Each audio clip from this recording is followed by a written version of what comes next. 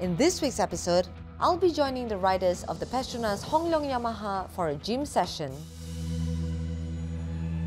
And in our Through the Chicane segment, watch Ramdan Rosli battle it out right here at the Sepang International Circuit. I'm at the Sepang International Circuit for Ramdan Rosli's wildcard debut in the Moto3 class of the Malaysian MotoGP Championship. I'm Julie Woon and this is Motorsports at PETRONAS.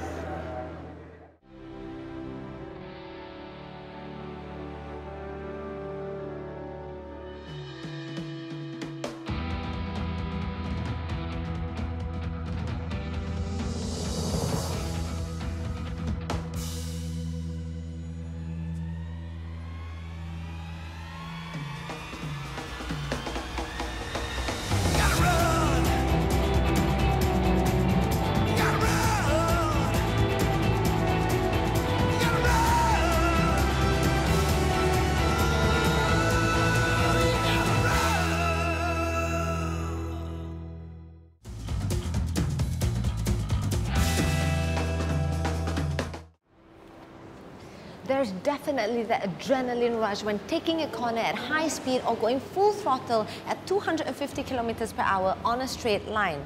Now, a normal resting heart rate is around 70 beats per minute, while a rider's heart rate during a race ticks at over 190 BPM. Now, that's way off the charts. However, you have to tune your body and your mind to not break when facing adversities. And the only way to do that is through body and mind strength. And the boys from Team PETRONAS Hong Leong Yamaha is going to show me just that. The Asia Road Racing Championship is a favorite battleground among Asian riders. Riders from the WSBK have also gone head-to-head at this 6-round championship. Remarkably, with the participation of world-standard riders, they have automatically upped the fitness and skill levels of all riders in the Asia Road Racing Championship. PETRONAS Hong Leong Yamaha is represented by 5 very skilled riders.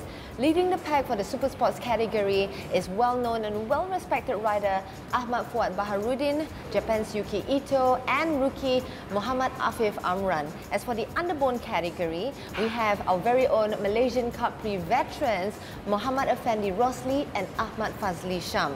Now, this is definitely a once-in-a-lifetime opportunity to train with Asia's best.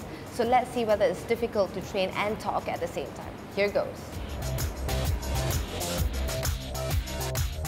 Fuad, it's so nice to see you again after so long. Yeah. So, you are the most experienced and senior rider of the team. And so obviously, you have even raced with some of the best riders in the world. And I'm sure a lot of people have approached you to ask for advice before. Am I right? What kind of advice have they been asking? Macam saya dah berlumba selama 17 tahun dan rata-ratanya banyak pelumba yang datang berjumpa dengan saya, tanyakan pendapat, skill dari segi skill atau technical track dan sebagainya. Okay. Setengah rider tu dia akan confuse kepada gearing di setiap track dan dia akan bertanya kepada saya dari segi braking point, start daripada throttle control, daripada mana, chain direction dan sebagainya. Dan boleh dikatakan banyak pelumba-pelumba baru ni dia agak kurang sedikit dan kurang pengalaman. Dan saya lebih suka pelumba-pelumba baru ni lebih bertanya kepada saya supaya dia lebih cepat matang dan automatically sukan bermotor di Malaysia ni akan lebih cepat naik lah berbanding di Spain, di Europe sana. And now in the ARRC, I mean, there's a whole new level. The riders are all from all over the world. They're international riders. So obviously you have to up your game in terms of fitness. So what kind of exercises do you do?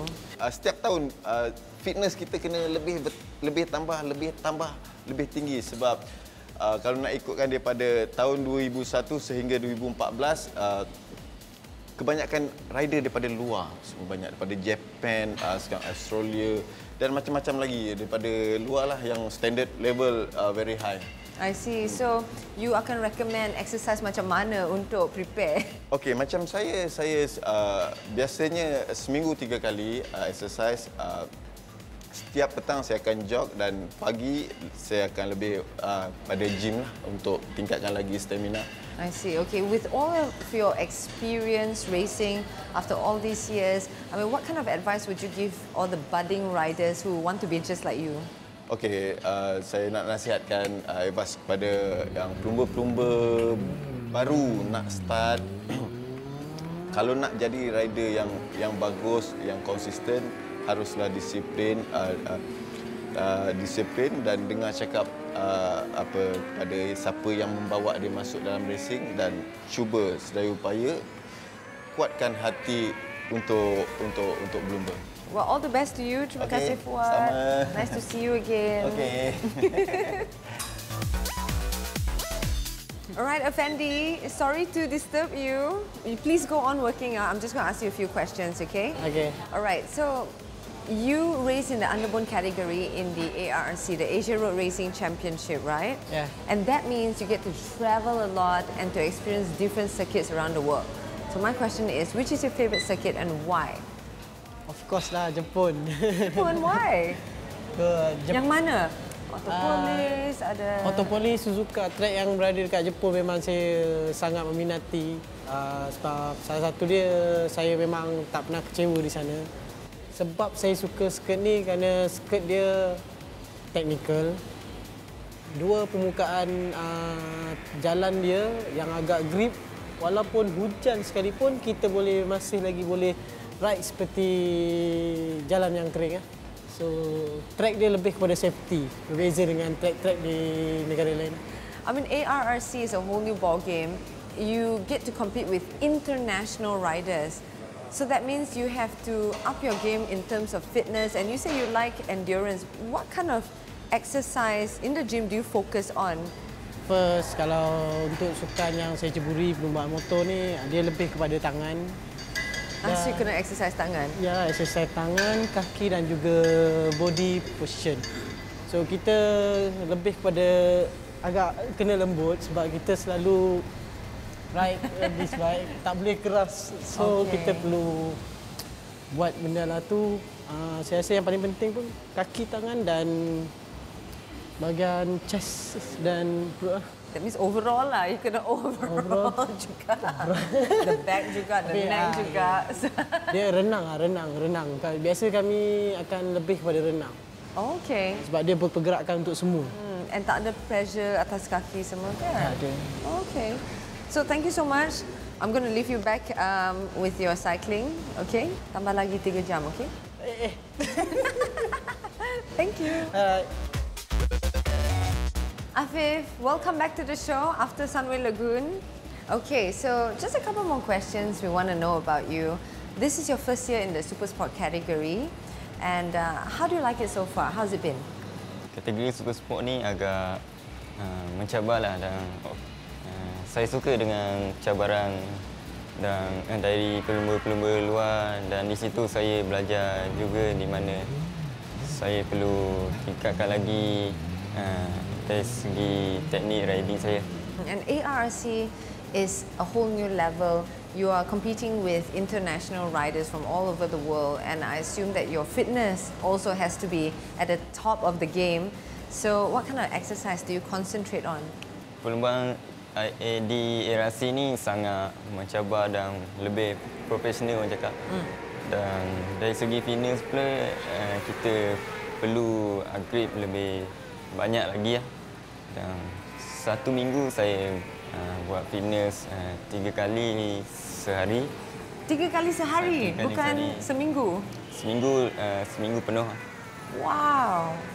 Okay, pagi saya jogging, tengah hari saya main gym lah dan pada di waktu malam saya ada aktiviti berenang sedikit.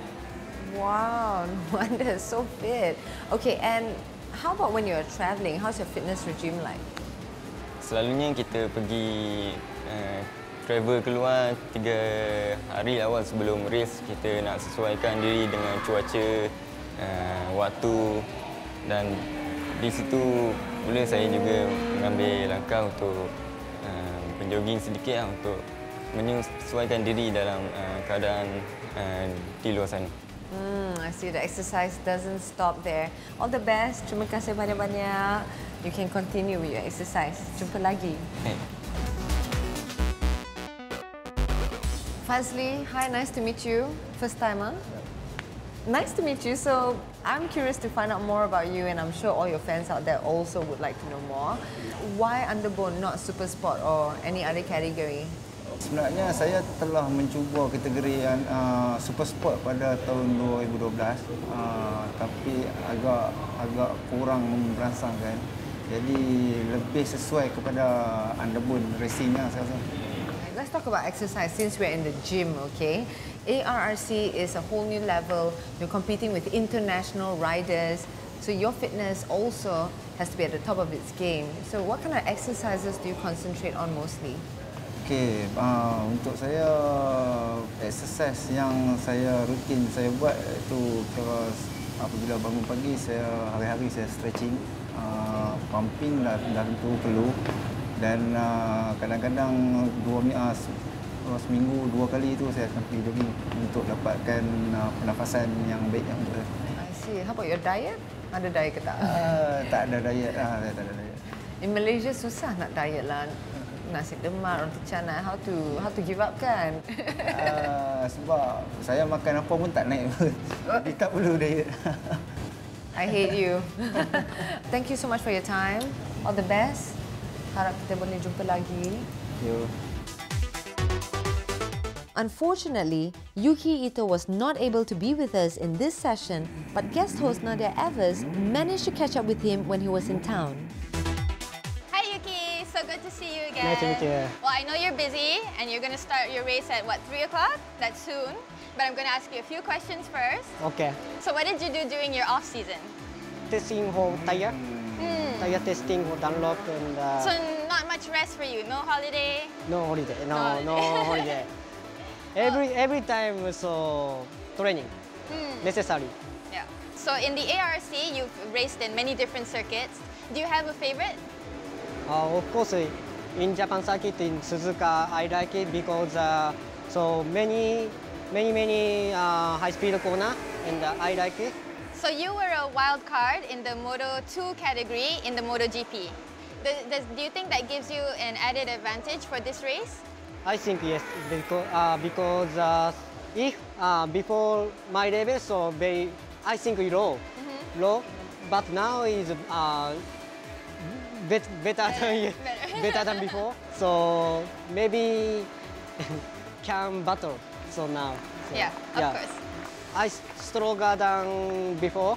So. And with all your training, you're just going to get stronger and stronger. Yes, Good things for you might happen. Yes. So I know you got to get back to your training. You have a race not long from now. I wish you all the best. And thank you so much for sharing your time. Thank you. Thank you. It's truly an honor getting to know the men of Team PETRONAS Hong Leong Yamaha. As you can see, the battle is not only on track, but off track as well in terms of their physical and mental preparation. And now, it's time for me to head home and mend my aching muscles.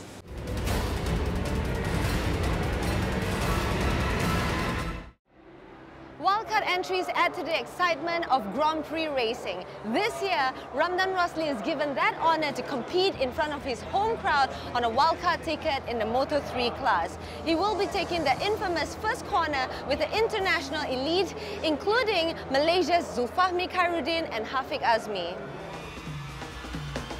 18-year-old Ramdan Rosli is currently competing in Spain's FIM CEV Repsol Championship.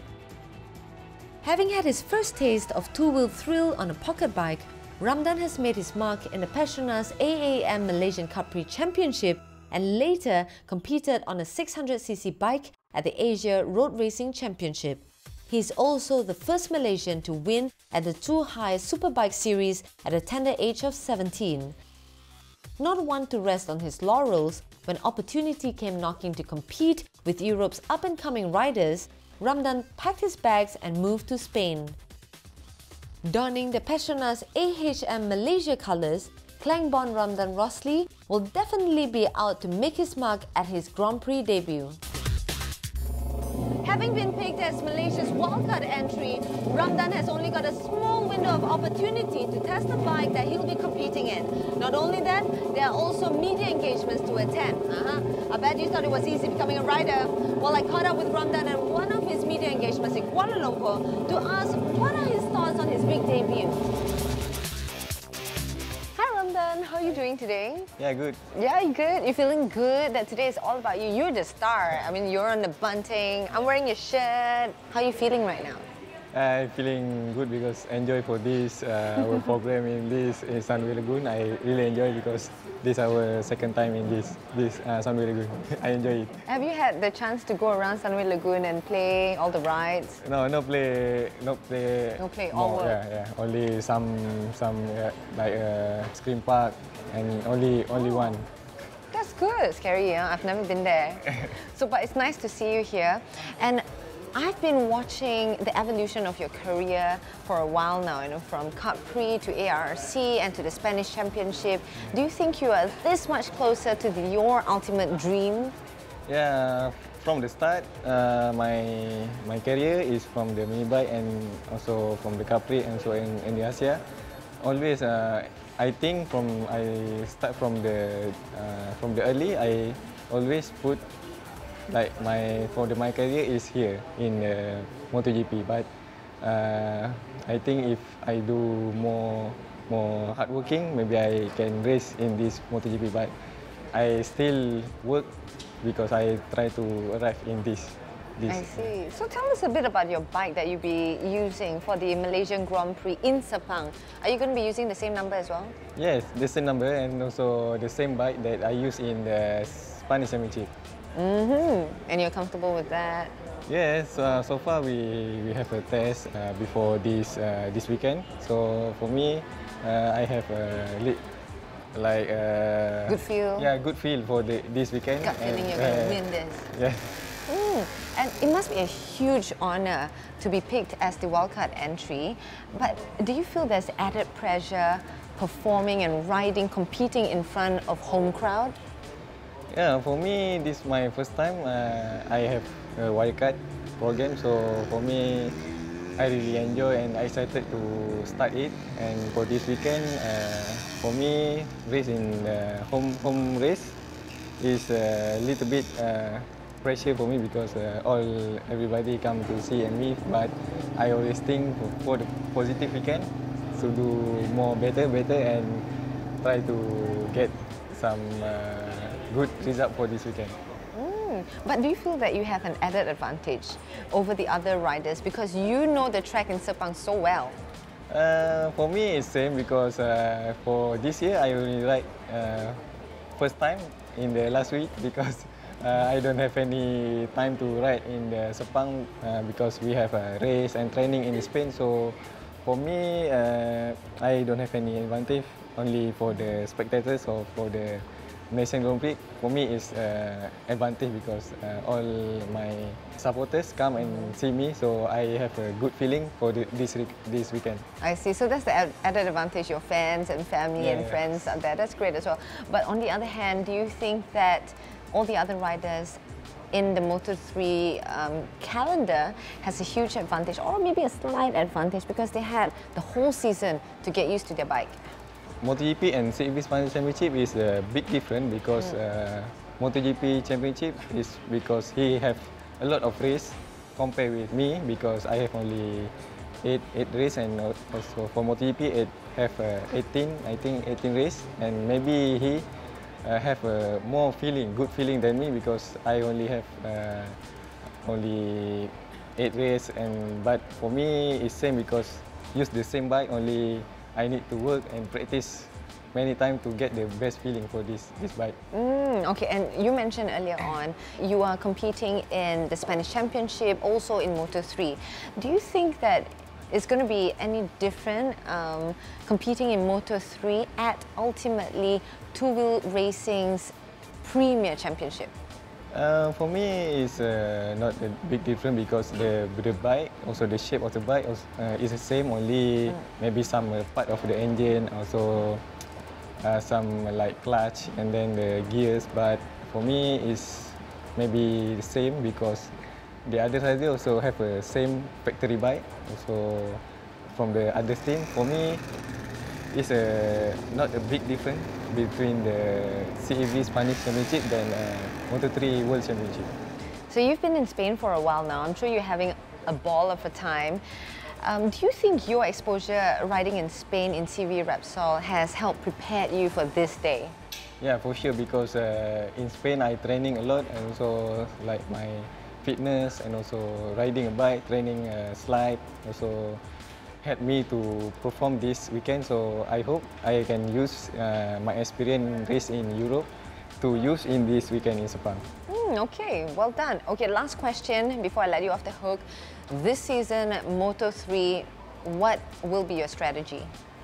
My strategy is to finish the race in good condition and also to have, I target to earn some point, and also if I earn some point, maybe it's a bonus for my team and so for me, because you know the World Championship is not easy to get a race and also to get the best result, because the other rider also come from the good team, good rider, and also lot of experience they have, and also very good feeling, and I hope I can get the point and also can make some nation to proud of me.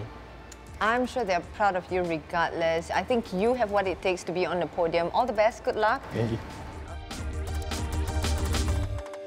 Don't forget to log on to www.petmos.com.my if you want to know more about your favorite teams, riders and race results. Going full throttle at 250 kilometers per hour on a straight line, while a rider's ticks at over 190 BPM during a race. Hey, we're going to start break dancing, you know. Okay. Wildcard entries add to the excitement.